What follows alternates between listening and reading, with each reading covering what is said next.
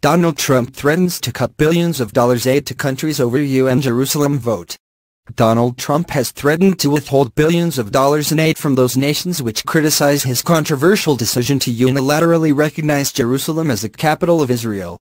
In a raising of the stakes over the US's move to recognize Jerusalem and shift its embassy there, something long requested by Israel and their conservative supporters in the U.S., Mr. Trump said he can penalize those countries that voted against the move at the UN. Previously, the US's UN Ambassador Nikki Haley had warned the U.S. would be taking names of any countries who supported a resolution criticizing Washington's actions. A vote is scheduled to take place on Thursday after the U.S. on Monday vetoed a vote by the UN Security Council that would have demanded Mr. Trump reverse his decision. The Associated Press said Mr. Haley had written to most of the 193 UN member states warning of possible retaliation. She said the president was taking the matter personally. Speaking to members of his cabinet on Wednesday, Mr. Trump said he liked what Ms. Haley had spelled out. For all these nations, they take our money and then vote against us.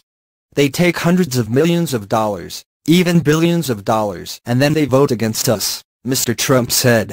We rewatching those votes. Let them vote against us. We'll save a lot. We don't care.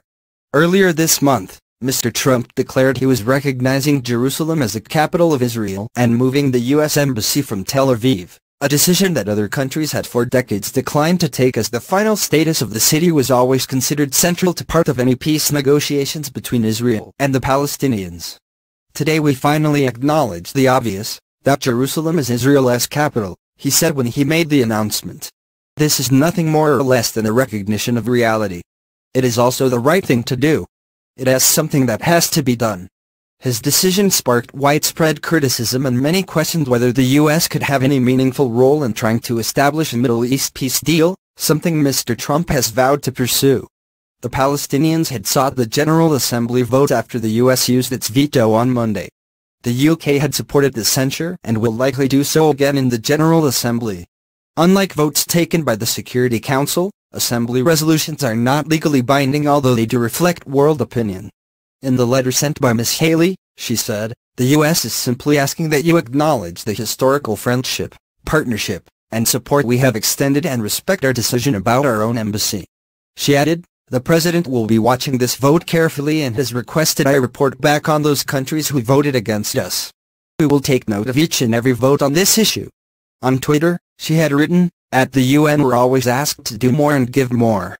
So, when we make a decision, at the will of the American PPL, app where to locate our embassy, we don't expect those we've helped to target us.